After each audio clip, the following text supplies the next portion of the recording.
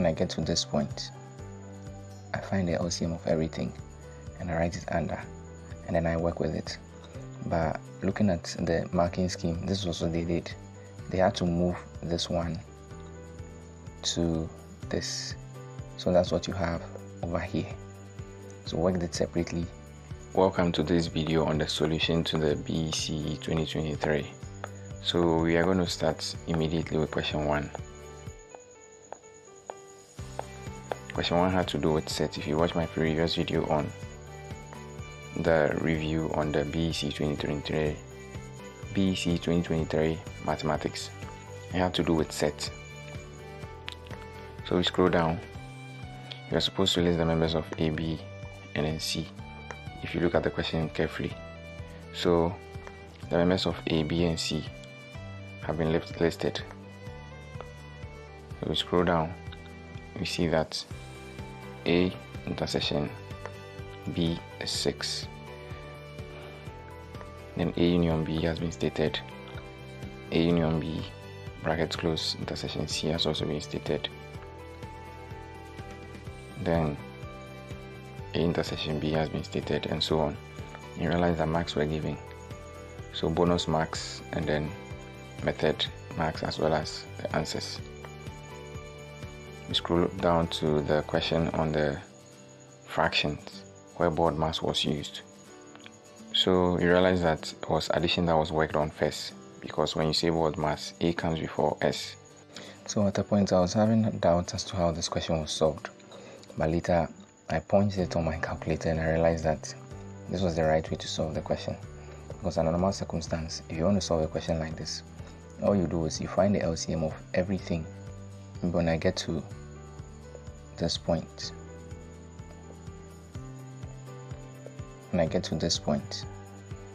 I find the LCM of everything and I write it under, and then I work with it. But looking at the marking scheme, this is also they did. They had to move this one to this. So that's what you have over here. So work it separately, and then the fractions with the minuses were also worked separately. So I would advise that this is how it's supposed to be worked, because looking at the result from the calculator, the answer is the same as what they have down here. So just be careful of that next time, and I'll do more research into it, because I gave my students the same question and they went by the other approach, and some were getting answers like 137 over 220. Okay, so with the question 2, the same as board mass, you follow the same procedure.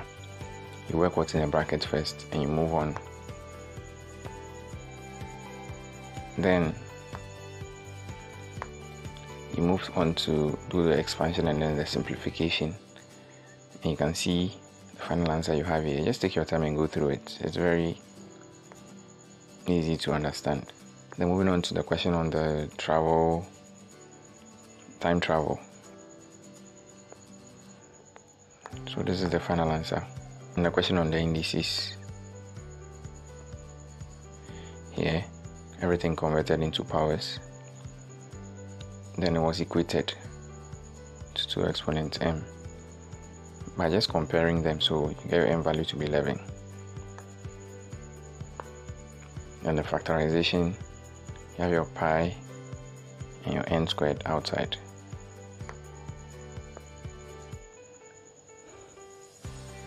So that is your factorization for you.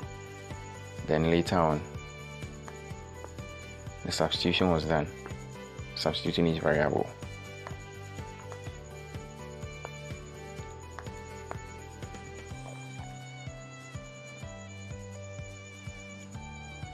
In the word problem question, as I mentioned, you have to know your word problem very well if you are going to be writing BECE from this year onwards.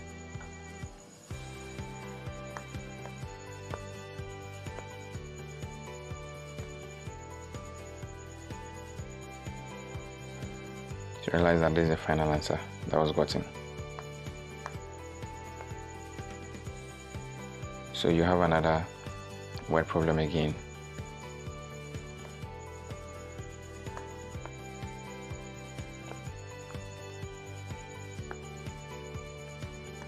Then your algebraic expression as well. Algebraic expression is also a topic you need to, it's a must, you need to know it.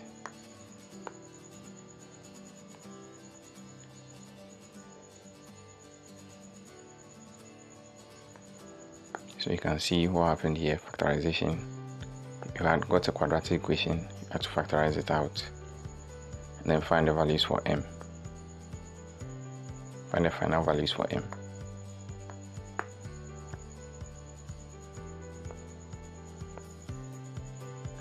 So your pie chart here. So you have to work out for the angles. And what I would say is, when you're drawing a pie chart, always ensure you're using 5 centimeters for the radius of the pie chart when drawing it, so it could be visible. So this is another word problem. As I mentioned, word problem is a must.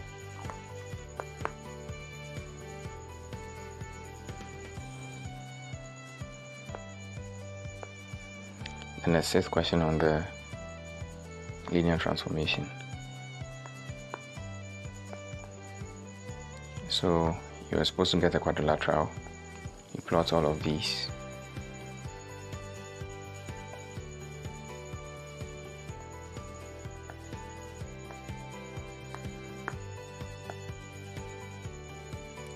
So looking at the question, you're supposed to do a translation and a reflection in the y-axis. So reflection in the y-axis is negative x.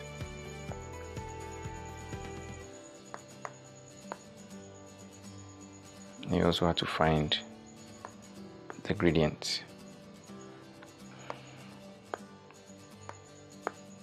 Click on the image by my channel name to see more videos which I make.